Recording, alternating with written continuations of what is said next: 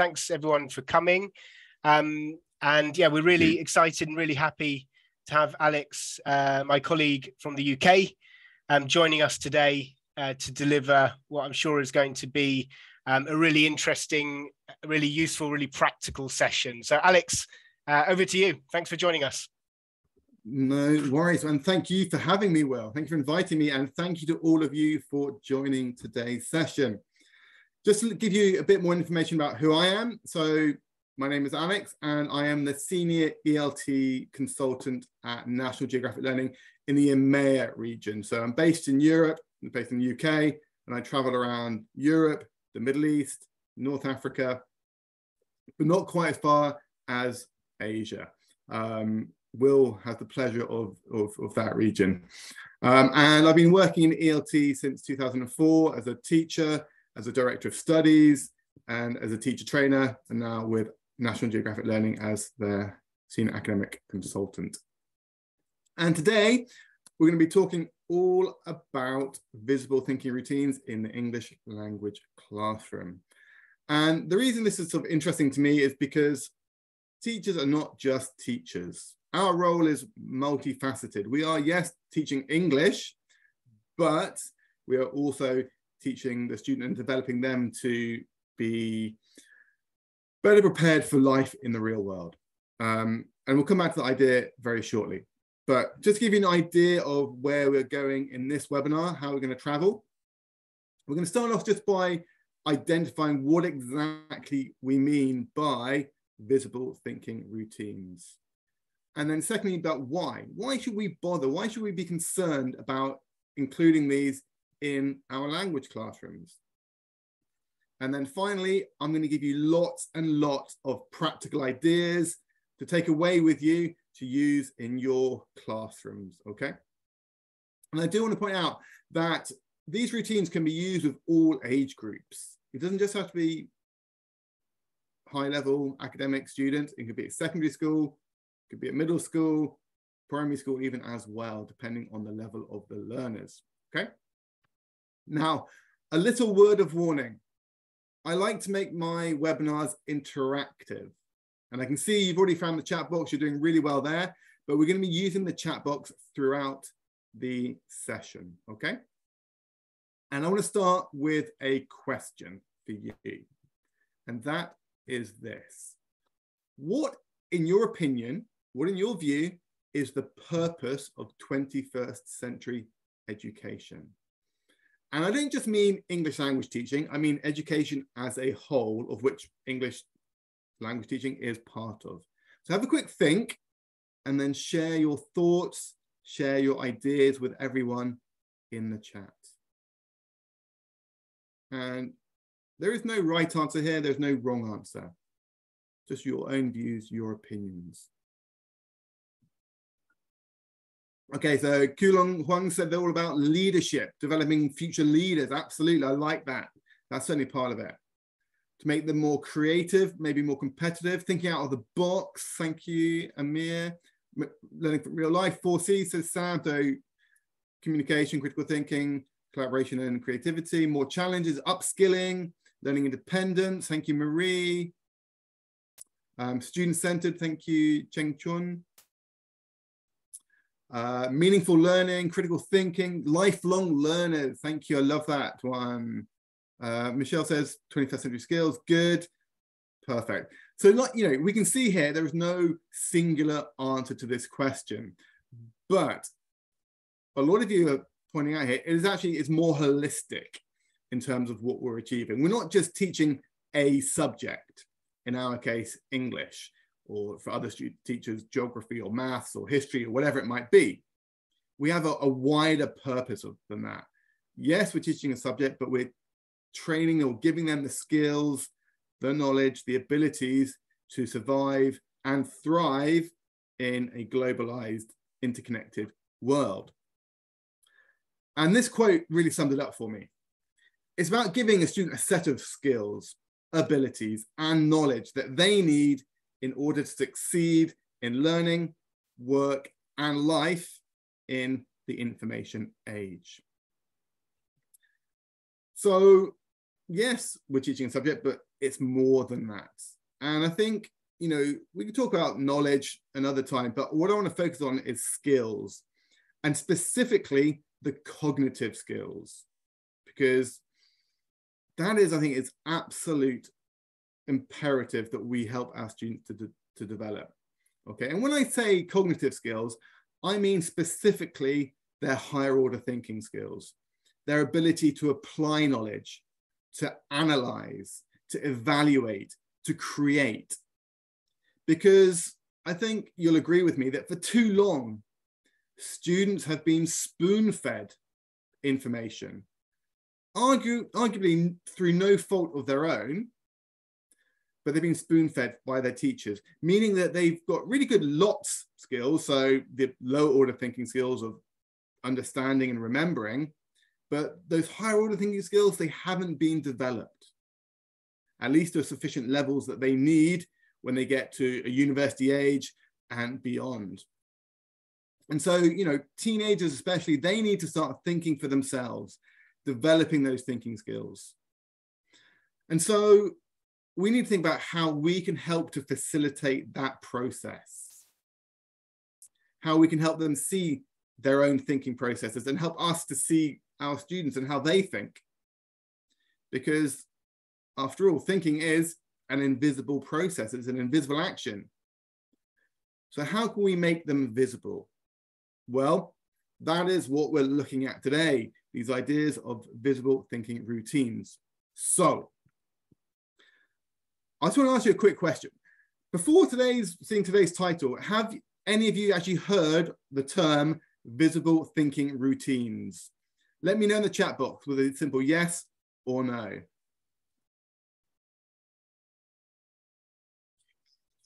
Michelle says yes, Caitlin says yes.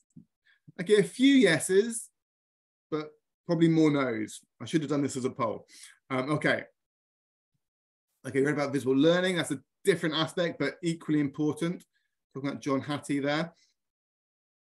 Okay, that's good. So let's have a look then. What exactly are visible thinking routines? So essentially, they are, well, I'm going to give you a little quote here. They are short, easy to learn mini strategies that extend and deepen students' thinking and become part of the structure of everyday classroom life. And they come from an organization called Project Zero, which quite frankly sounds like some secret CIA, FBI organization in the USA. That is a great book. I can't read, I think it's Chinese. I can't read Chinese, but it's a really good book that making things visible.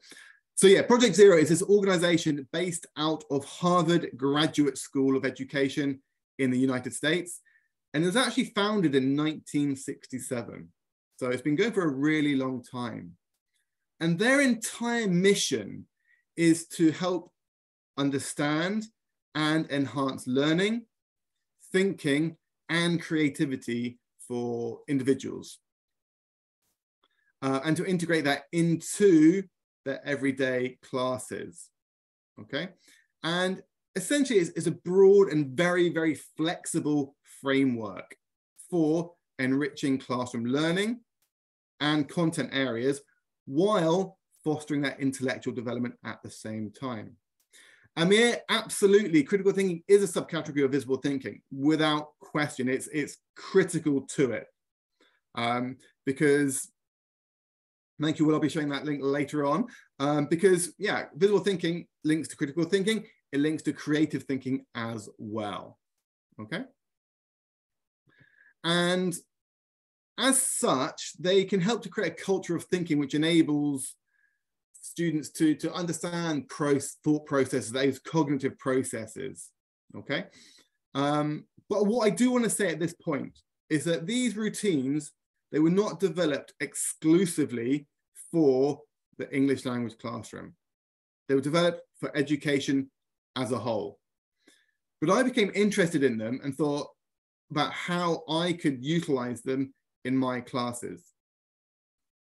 Now, to help me do that, they have actually got something they call the toolbox, the Visible Thinking Routines Toolbox, which you can download from or access from that website there, the one that Will just shared as well.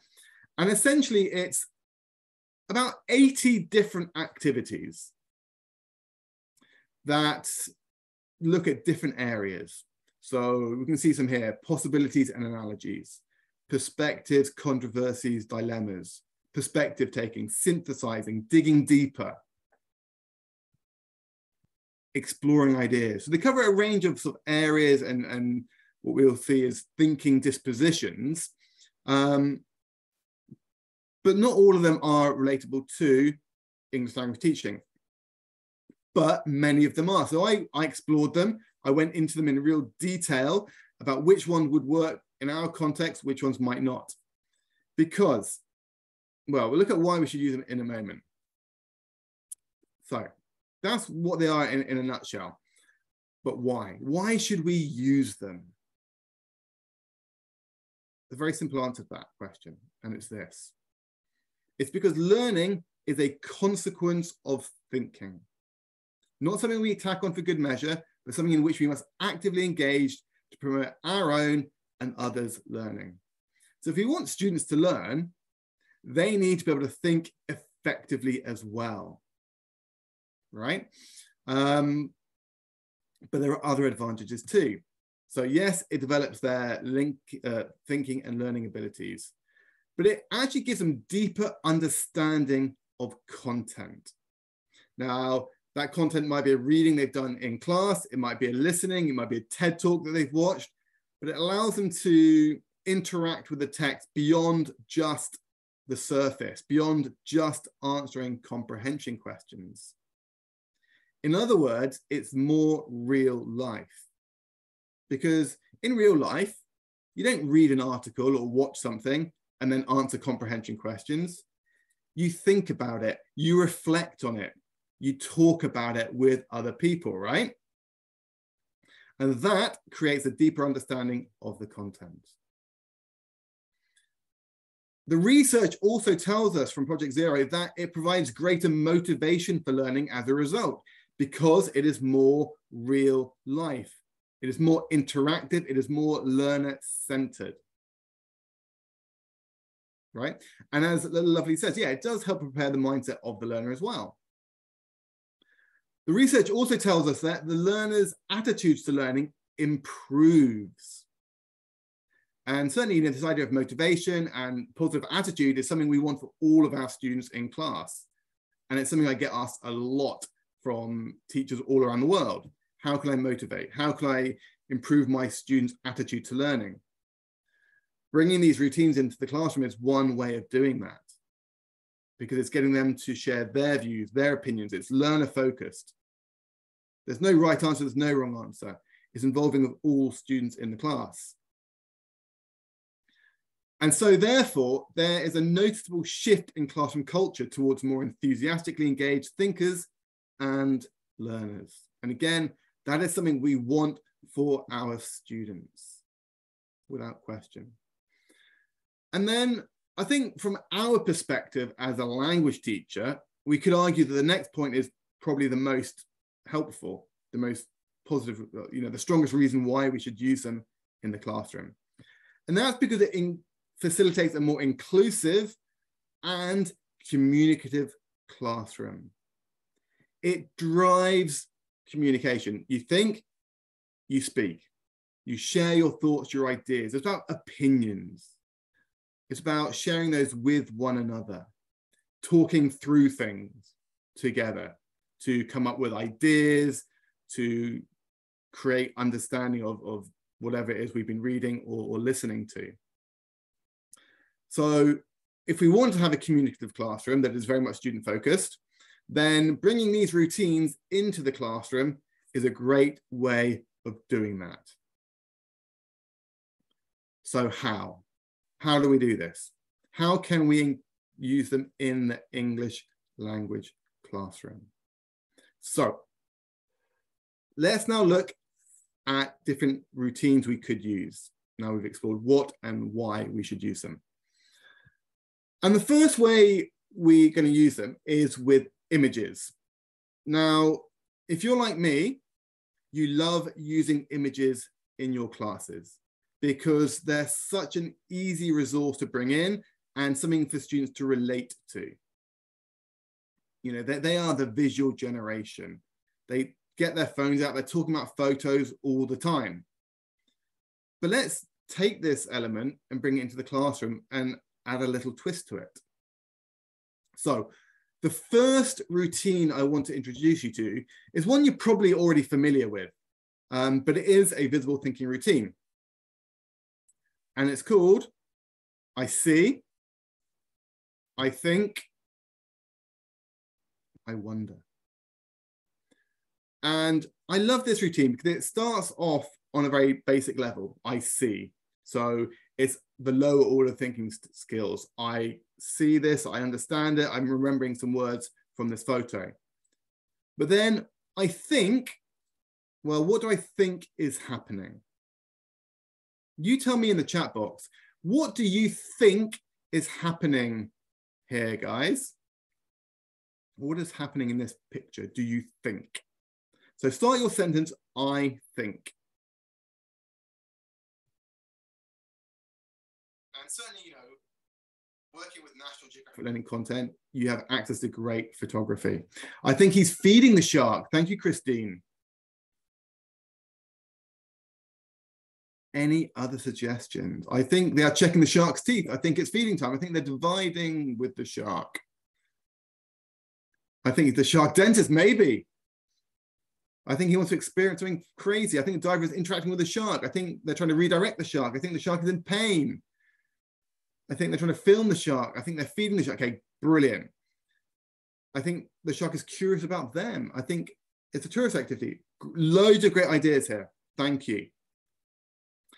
So that's kind of involving slightly more higher order thinking skills.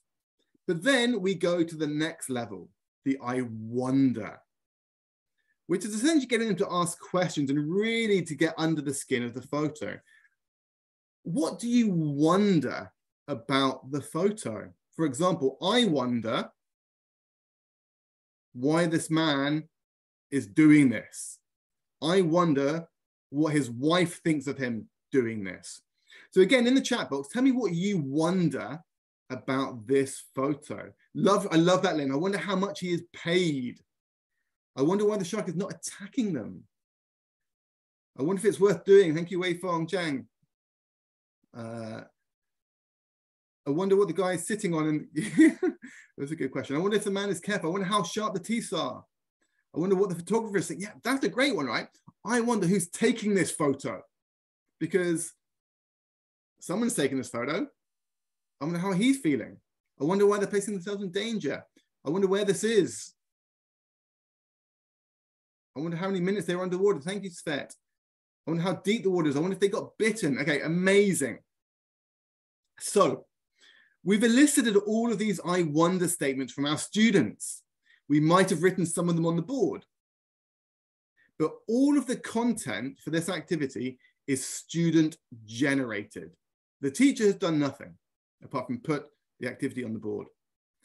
And then what I would do, I'd put my students into groups and I'd get them to discuss those I wonder statements. So like Josie said, how would you feel if it's you? Discuss that question. I wonder if there's something in the shark's mouth. Or do you think there's something in the shark's mouth? I wonder what the man in red is doing. Well, what do you think the man in red is doing? I wonder how much this activity helps researchers and scientists. Well, what do you think? So essentially what you've done, the students have created their own discussion questions. And because of that, they have ownership. They are more likely to have answers and to be involved in the following discussion activity, right?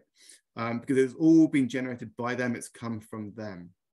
So I love this task because it could last 5 minutes, it could last half an hour, depending on the photo and how much the students are wondering about it. But it's a great way to start lessons. And, you know, all kinds of pictures it could be used with, right? And it doesn't have to be pictures in course books. It could be pictures that you find online that are in the news.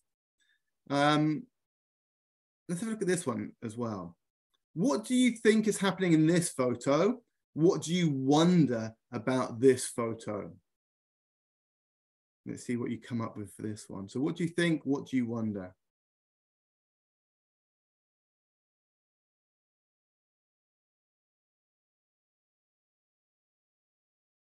I think it's a quarantine site. Thank you, Michelle. I think it's research on sleep. Thank you, Rena, Nancy. I think, oh, everyone thinks they're in quarantine. I think they're sleeping with music. It's a science experiment. I wonder what they're testing for. Lovely, Christine. Yeah, I wonder why they're doing this. I think they're trying to record people's dreams. I think it's an experiment about dreams. I think it's a movie of the future. They're doing a Guinness World Record attempt. Okay, and this is the beauty. There's no right answer. There's no wrong answer. It's just your views, your opinions. And that in itself encourages greater student interaction. Because from my experience as a teacher, students don't like putting their hands up if they think there's a right answer and a wrong answer, because they don't want to get the answer wrong. This way, you're taking away that fear of speaking in class. Okay, thank you, Caitlin. I wonder, does music play a part in our dreams? Exactly, I think it's a great lead into it, to a reading, to a unit, to a listening, even if you've got that visual input. And, you know, this connection between thinking and photos is not a surprising one. It's an idea that goes back a long, long time. It goes back to the time of Aristotle in 5th century BC Athens, because he said this: without image, thinking is impossible. And I just love that quote. Without image, thinking is impossible. We see a photo, we think something. We have a reaction of some sort, right? Okay.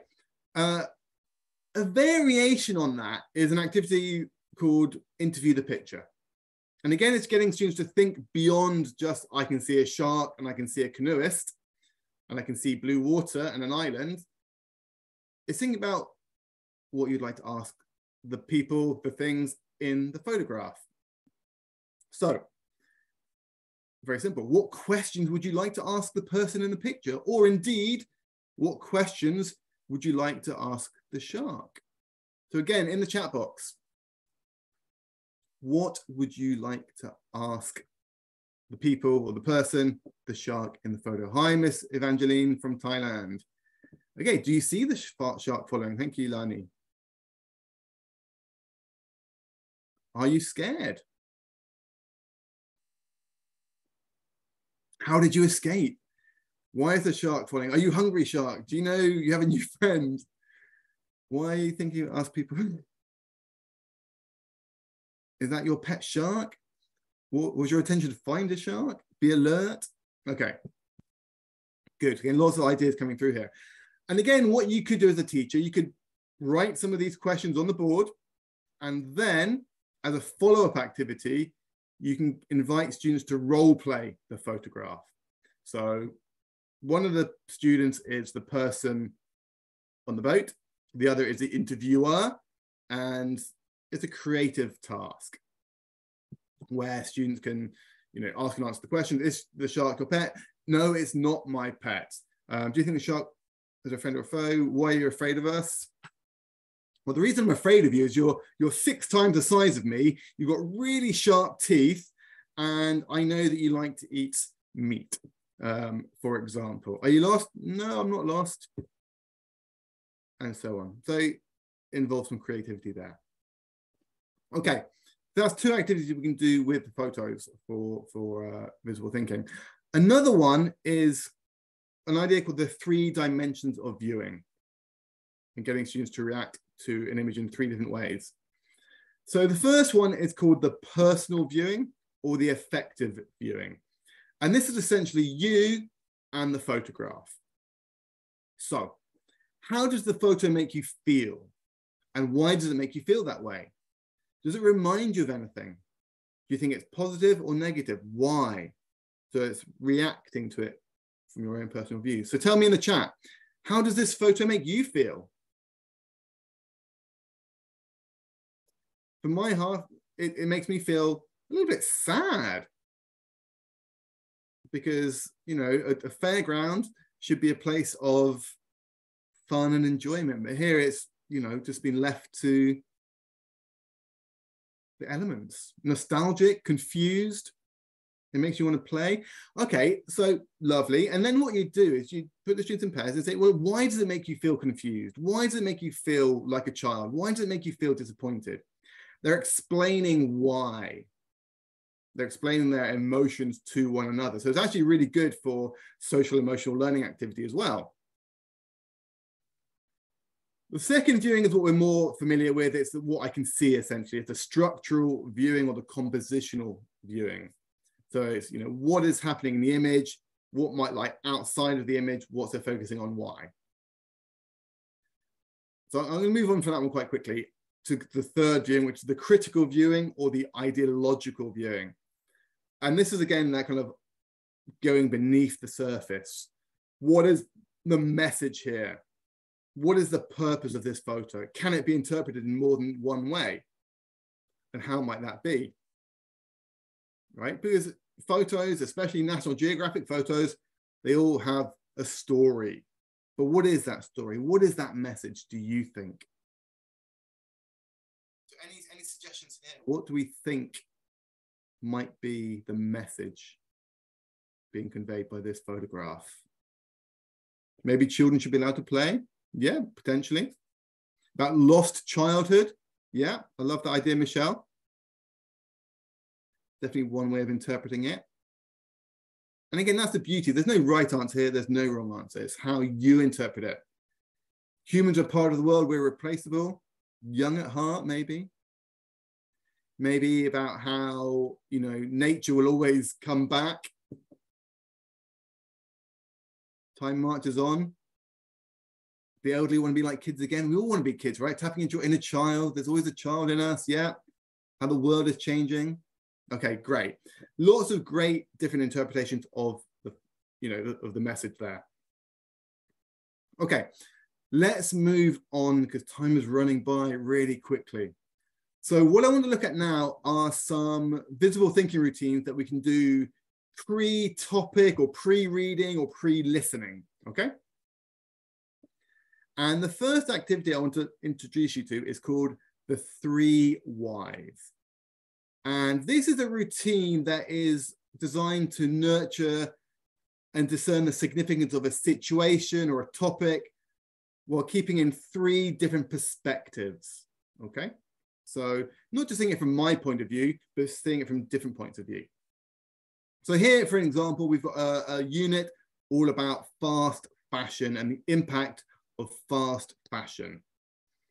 So the first why is about me. Why might this topic, why might this question matter to me as an individual person? Okay, so that kind of egotistical view on it. And they can talk about that quite easily because it's making a connection to them, to themselves. Okay. It then moves to the next level of why might it matter to the people around me? To my family, my friends, my city, my country. So it's more of a local connection. And then the third why, can anyone guess what the third why might be? We've gone from me to kind of local community to, what do you think the next step might be? Yeah, the world. Why does it matter globally? Exactly, Joe and Zeboniso, Keisha, exactly right. Why might it matter to the world? So you get students, give them 2 or 3 minutes on their own to reflect on this individually. Then you put them into groups to discuss those 3 questions. Because why it matters to me will be very different to why it matters to somebody else, or it might matter to people in other countries, right? So, you know, in the UK, it's a very consumerist-led society. And so the idea of fast fashion is great. I'm a consumer of that. But there's a big impact on that, maybe elsewhere in the world, for example. The impact on environment, impact on working conditions in other countries, for example. Okay, you can ask them post-listing as well, absolutely will. But really it's meant to activate that schemata, that knowledge before reading or listening. An alternative to the 3 whys is called question starts. And this is essentially a routine to help students produce good, thought-provoking questions that are, that are more in-depth, that they provoke inquiry. And it helps them to brainstorm different types of question about a topic. Because I think very often when we get students to think of questions, they can be quite basic questions. But if we give them the question starts or a question frame, it can help them to create the right kinds of questions. So let's imagine we're doing this lesson on fast fashion. Look at the different question frames there and write me some questions in the chat box. So what are the reasons something? What if we knew? What would change if? Suppose that. Have a quick think and then share some ideas. They are WH questions, but it's more of a framework for them there. Not just don't ask the WH questions, like what if we knew? So what if we knew how badly fast fashion impacted on the environment 20 years ago? Or even what is fast fashion exactly? How would life be different if we were more responsible with our clothing choices? Lovely, Lynn, great. What if I'd known, or what if we knew child labor was involved? How would you feel when it happens now? Exactly, right? So we're getting more a wider variety of questions here. It's kind of exploring that multi-dimensionality of a topic. But once again, the students are creating. Now, these questions might be in a course book, but they're in a course book. These questions have been created by your students. Once again, they have ownership of them. They have accountability. And then you use these questions as your starting point for a discussion. Again, learner focused. Okay, so that's 2 routines we've seen so far. And what I will say is you wouldn't do all of these, okay? You just pick one of them to do each lesson, right? So I'm giving you a choice, giving you options here. Okay, let's look at another one. So this one is called Go-Go. And it's a brainstorming type task. Now, let's take a normal class, which I've observed so many classes like this. The teacher says, okay, we're going to be talking about this topic of the environment. What do you already know about the environment? What do you think needs to be done, et cetera, right? So it's an open question to the class. But the problem with that is that, from my experience, only a certain number of students answer, the strong ones, the confident ones. So let's say 4 or 5 students say something, the rest are in silence. It is not inclusive of everybody. Therefore, class brainstorms are not, for me, effective, because I only find out what some students know, not what all students know. The Go-Go routine addresses that. It makes brainstorming applicable to everybody in the class. So what does Go-Go stand for? It stands for give one, get one. So how does it work? Well, first of all, the teacher has to set a question or a prompt. So for example, with this topic, we might ask the question, what do you think are the 3 best ways to live a greener life? And you give your students some time to write down their ideas. Just 3.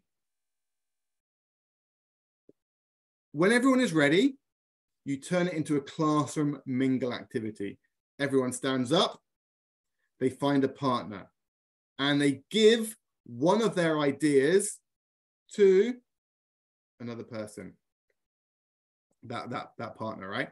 And they listen closely to each other.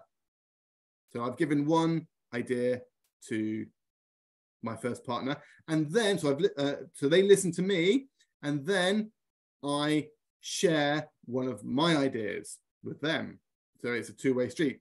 I've given one, I've got one, and we can talk about those ideas. They then move on to another partner, and they talk about those ideas, but they also elaborate on them as well. So I chose this one on my list because it's not just say this is my idea, they're explaining why they should be doing this, or why I think it's such a great idea. And you repeat that process multiple times so that by the end of the activity, they haven't just got 3 ideas on their piece of paper. They might have 8 or 9 or even 10 ideas on their piece of paper because they've been writing them down every time they've got a new idea. So as a brainstorming task, it involves every single student. Now, what you can then do at the end of the Mingle activity, you can put students into groups to compare their lists, compare their ideas, or do whole class feedback.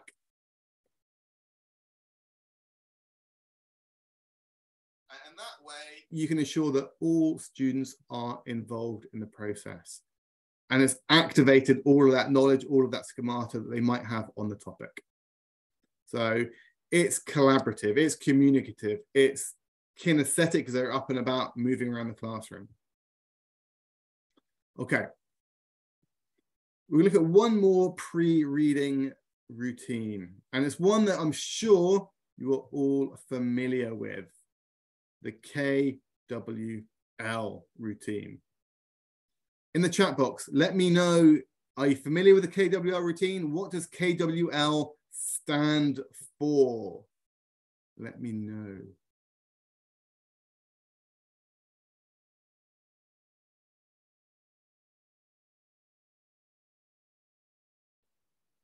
Okay, thank you, Christine. Absolutely right. Know, want to know, learn. So the K stands for what do I already know about this topic? So it's activating that existing schemata for the learner, pre-reading. Then what do I want to know? What do you want to know? What questions, what puzzles do you have about this topic of why do we dream? And at the end of it, we come back to what did I learn, right? So we're going to read this little article in a moment. I'm going to zoom in for you. But before we read it, tell me what you already know and what questions you might have for why we dream. Let me know in the chat. Why do we dream? What do you already know? Or what do you think you already know? And what questions might you have?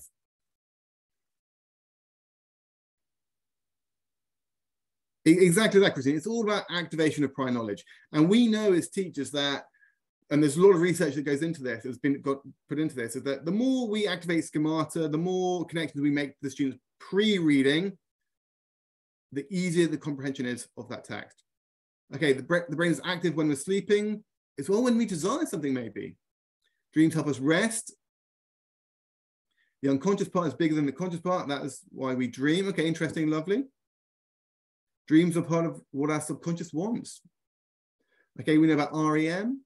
Dreams are random firings of neurons. I didn't know that. Our subconscious, we thought about it often. Dream is a motivation. We dream to forget about reality, maybe. Dreams are a reflection of what we think. I have a recurring dream that is more of a nightmare. And it's like my teeth all falling out and crumbling out. It's a horrible, horrible dream. So I'd like to know what, do dreams have a connection to real life? Right? But what this does, it creates a purpose for reading. Well, I want to know why we dream. Why do we have nightmares? Why do we have these kind of dreams? How do dreams help us? Do dreams help us? So again, it creates motivation. It creates engagement for the learners in reading a task or listening to something, right? So let's have a quick read of this article. I'm going to give you 2 minutes to skim read it, okay? And I'm hoping it is big enough for you. So take some time to read.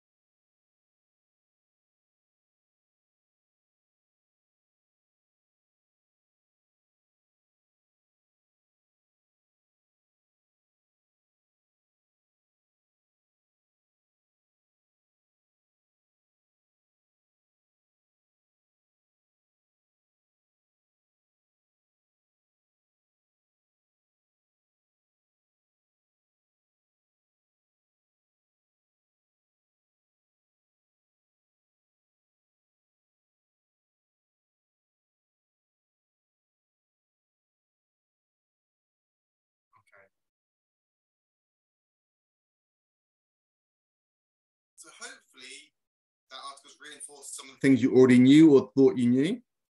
Maybe it's answered some of the questions that you had pre-reading, but I'm sure that you all learned something from the article.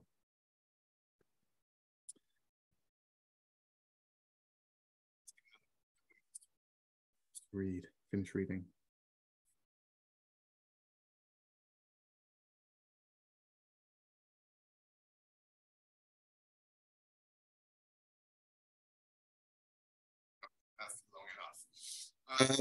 So we're going to come back to the learned bit in a moment, because we were focusing there on the pre-reading, right? So we're going to move on now to the visible thinking routines that we can do post-reading, post-viewing. And the first one I want to introduce you to is just called 3-2-1.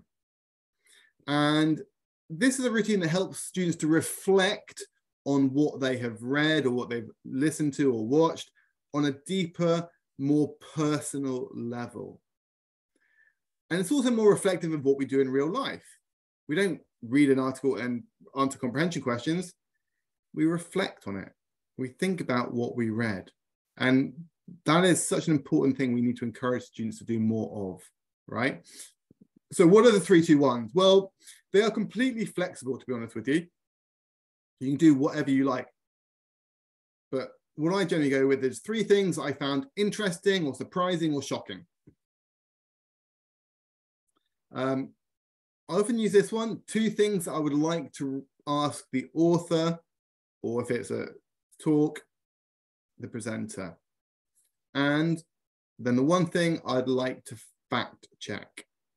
And I particularly like this last one because students need to realize that they cannot take everything that they read or hear as gospel. They should think about what the source is and maybe, to double check that information, right? So going back to the text we just read on Why We Dream, can you, everyone in the chat box, tell me 1 thing that you found interesting or surprising or shocking? What for you was that? And again, there's no right answer here because it's your own personal views, but you'd explain why. Well, I found this part particularly interesting because, or I found this bit really shocking because. So much like we did with the photos, we're doing it with the text. Dreams can be entertaining. I think, yeah, it allows us to process trauma. I think that's amazing, right? I never knew that. So that was a really interesting point. REM helps heal wounds, not just time. There we go. The importance not just of sleep, but dreams as well in that process. And is there anything in there that you would like to fact check, do you think? Because sometimes we read statistics and because it's a really precise statistic, we think, oh, okay, we accept that. So I would probably want to fact check that research in the United States and that there's, 17 adults, 150 photos. How close is that? Is that real? What study proves this idea? Yeah, good. Yeah, not dreaming is related to depression, right? I would like to fact check that as well. Definitely Adrian. Adrian. Yeah, we have more than one dream at night. I can only remember one. Likewise, Fanny. I remember one dream if I've dreamt. I barely remember as well, Christine. That's very true. You have vague recollections of what it's about, but have difficulty explaining it. Oh, nice. T. I'd like to ask how an MBI machine works. Interesting. Okay. It's all just coming from the students. It's all personal to them, their views and opinions. And like I said, that's more reflective of what we might do in the real world. Like I say, you can do it with readings, you can do it with talks, podcasts, whatever it is you've been listening to. So here, this was an interview with a psychologist about the effects of online gaming, for example. Okay, that's a really good speaking task post-reading. But maybe we want to focus more on what students can actually remember, maybe if they've been reading something a little bit more academic. So we have this routine here called the +1 routine. And this is a thinking routine that allows or provides students with a structure for identifying key ideas and committing them to memory after being presented with new information through a reading or through watching something. And the reason this is important is because research has shown that engaging students in memory work immediately after presenting them with new information helps them to retain that information more effectively. And this is known as retrieval practice. And what it essentially does, it stops students being passive recipients of information into active processors of information through retrieval and application. So, how does it work? So, we've read something, we've watched something. The first thing I want my students to do is to recall as much as they can. And they do this on their own. They generate a list of key ideas that they can remember from the presentation, from the text, that they think is important to hang on to. And please note, they do this from memory. Their books are shut. They can't reread. It's purely what they can remember. What can they recall? Now, give them 2 or 3 minutes to do that. Then we move on to step 2. But before we move on to step 2, I have a question for you. When students do this kind of recall memory activity, do they all remember the same things? Yes or no in the chat box. Of course not, right? They all remember different things, different details. So what then happens? They take their piece of paper and they pass it to the person next to them. And that person reads through the notes that they've been given. And they add 1. They +1 to it. Now that might be an elaboration on an existing point. It might be a completely new point. Something that was missing from that person's notes. Or it might be a connection, so making or adding a relationship between ideas. But the idea here is for the students to use each other's thinking to build more robust, more detailed, more in-depth notes. In other words, it's making it collaborative. And then you'd repeat that process 2 or 3 times, so that by the time that you get your original piece of paper back, your original notes, they have been expanded on by the other students in the class. At which point, the students can then review their notes. See what the other people have written, what they added, what they elaborated on, before putting them into groups to share those ideas, to turn it into a discussion. And it might be that they want to raise further questions for consideration, to talk about why they thought this was important or that was important. You could turn it into a rank order kind of task if you wanted to. So ranking the points in order of importance, for example. But it kind of makes that note-taking process more collaborative. But it allows you, the teacher, to see, and the students themselves see what kind of things they remember and how they remember, making that process more visible. And in some ways, it's a bit like a jigsaw reading. Yeah, it's a kind of jigsaw listening. What can you remember? Share those thoughts with each other. Okay. The next task I want to talk to you about is called the 4 C's. Now, this is not the 4 C's of 21st century learning: communication, collaboration, critical thinking, or creativity, although it does have elements of that. This is something very different though. It's a thinking routine that provides learners with a structure for a text-based discussion built around making different connections, asking questions, and so on, right? So it's a discussion activity. So the first C stands for connections.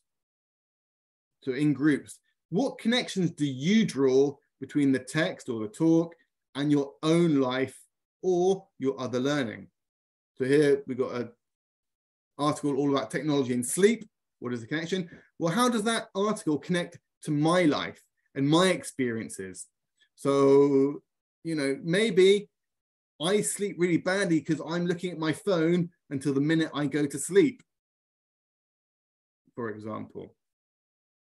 So how does technology connect to your impact on your sleep personally, right? Maybe you've learned about that in another class. So it's making connections to you and your other learning. The second C is challenge. And this is important because we want students to challenge what they read, to challenge what they hear, not to accept everything at face value. So we pose this question to them. What ideas, what assumptions do you want to challenge or argue with in the text? It's okay to disagree with something. Maybe I disagree with this point. I don't like it. I think this because of X, Y, Z. So we're working together in a group to explain why.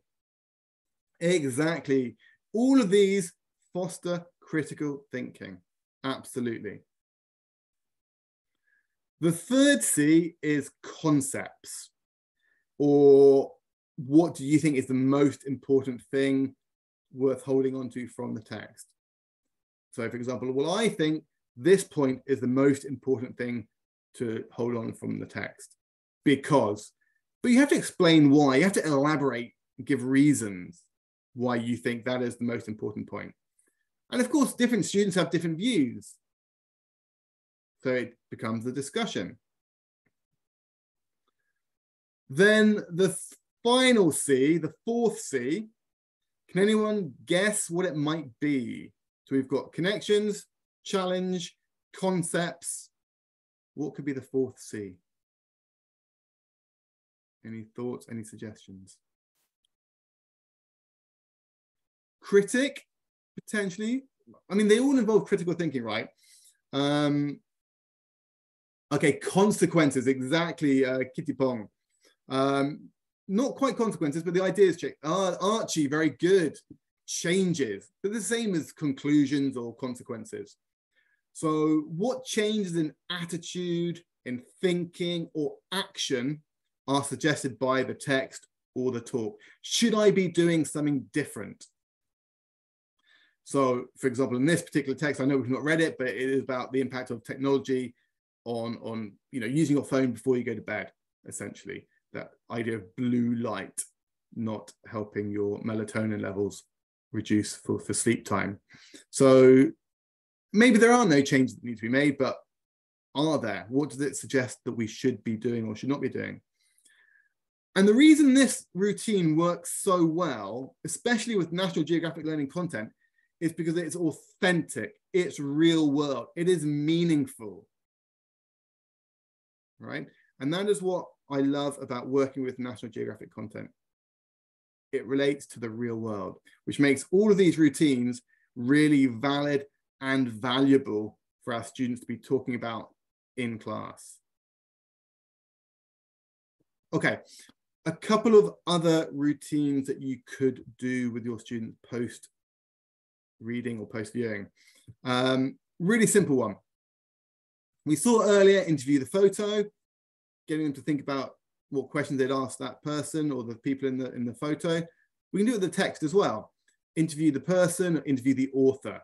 So a lot of texts in NGL books, this one's taken from Reflect, are about people that they may or may not know, but they're about real people.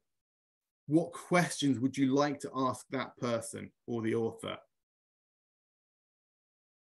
This is a really nice video about a street artist called Zul from Singapore. I'm not sure if you're familiar with this work, William. You might be, I don't know. But it gets them again just thinking about it. It's not just taking in information, enjoying a video, enjoying a reading. Think about it on a deeper level. And actually, in that process, there's a degree of creativity because you're coming up with questions as well. Okay, a couple more before we finish. We've got 4 minutes. Hopefully I'll finish on time. So this one is called the 4 ifs. And this routine was developed to build students' exploration of an idea, of an issue, and hopefully move them into consideration of action that they and others can take. And it really links quite nicely with the 3 whys activity we saw earlier. But it's more focused on action. And it can help students to feel more empowered as citizens. And like I say, it works really well with current events, global issues, dilemmas, environmental issues, the UN Sustainable Development Goals. It works really nicely with. So we've got this article here all about closing the circle on waste. So about recycling, reusing, reducing our waste output. So the first if is if I take this idea, if I take this ideal seriously, what will happen? How will it help? The second if is if my community take this ideal seriously, how can it impact? How will it help the local community? Third one, you're going to guess, is a wider focus. If our nation or if the world takes this idea seriously, how will it impact? How will it help? So again, it's looking at it from different perspectives. But actually, for me, the most powerful if is the 4th one. Can anyone guess what the 4th if might be?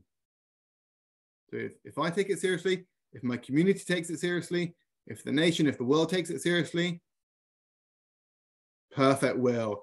Perfect, Daniel. If nobody takes it seriously, if we don't do anything, what will happen?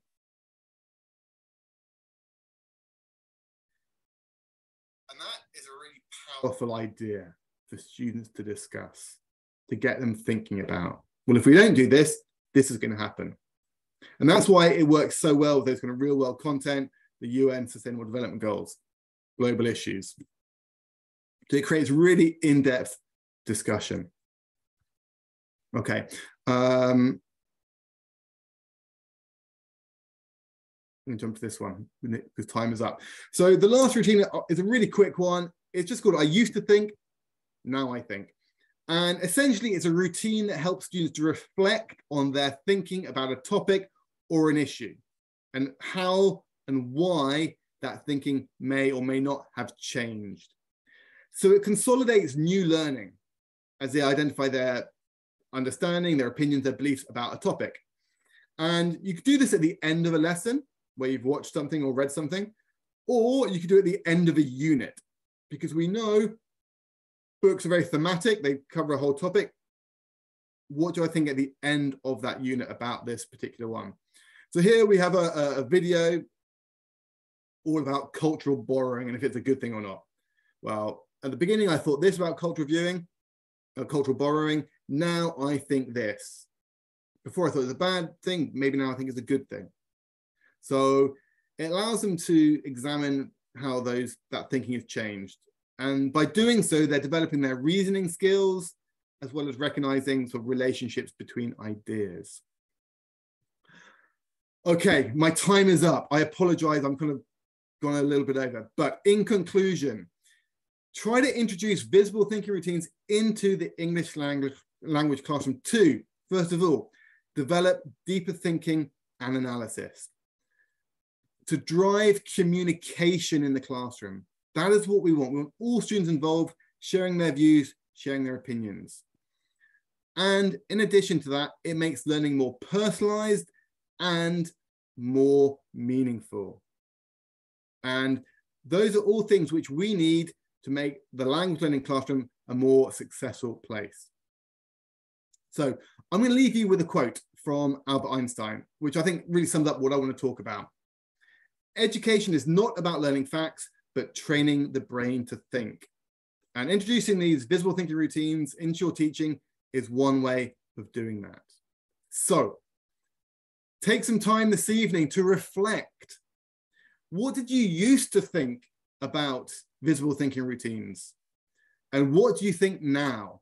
And what routines might you like to try in your classrooms? So I'm going to give you a couple of websites quickly. So if you want more information, you can download all of the worksheets, all of the PDFs for these activities from the Project Zero Thinking Routines website. Take a screenshot, copy it down quickly. I'm not sure if Will can put it in the chat box. pz.harvard.edu thinking or / thinking - routines. That's the first thing to point out. The second point is that all of the example lessons today came from National Geographic Learning's new Reflect series. There's reading and writing strand and a listening and speaking strand. And it's a great series because it has such great content which works really well with these visible thinking routines. Otherwise, as you know, you can stay in touch with National Geographic Learning through our webinars, through the In Focus blog as well. So thank you ever so much for being a wonderful, wonderful audience today. Been so interactive, so chatty. It makes 1 hour go in a flash. Okay, so thank you so much. And for my first time delivering a webinar in Asia, I'm very impressed with all of you. So thank you for coming to listen to me today, okay? And I'm going to hand over to Will because he's got a couple of things he would like to share with you as well. I do. So thank Will, you. over to you. Thank you very much. And I just want to say thank you so much for that amazing session. You've given us so many ideas and strategies for the classroom, a really practical session. And just from my point of view, what I loved about it is you started off from something really, really simple, like I see, I think, I wonder, and you've kind of like gone through this whole progression to things which are really very deep and really, really thought-provoking. And so you've given us a huge range. And the other thing I thought was fantastic is that a lot of those ideas are really a launch pad. Like you could take one of those ideas and you could really adapt it. Like just as an example, like the 3-2-1 you showed us, where you said, write down 3 things you found interesting, but you could tailor that, couldn't you? So, Absolutely. Depending on the article that you've read, one thing you find interesting, one thing you find scary, one thing you find unbelievable. So yeah, just each one of those ideas, I saw how I could expand on that, using that concept. Yeah. So I just want to say to everyone out there, just as a reminder, we are going to send you, actually, let me share my screen for a minute. We are going to send you an email tomorrow. And in that email will be your certificate, but also we're going to send you a recording of the session.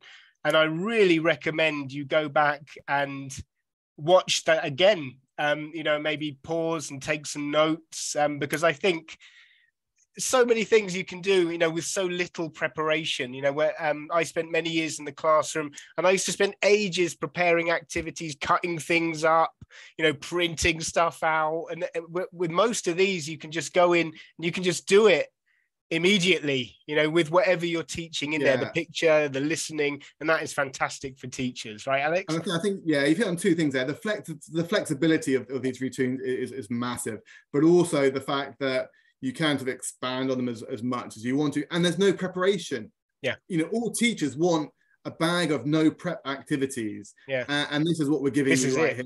Yeah. You know, You've given it to us. Yeah, basically. Okay, great. Yeah, so hold on for that email tomorrow. Okay, your certificate and the recording will be in there.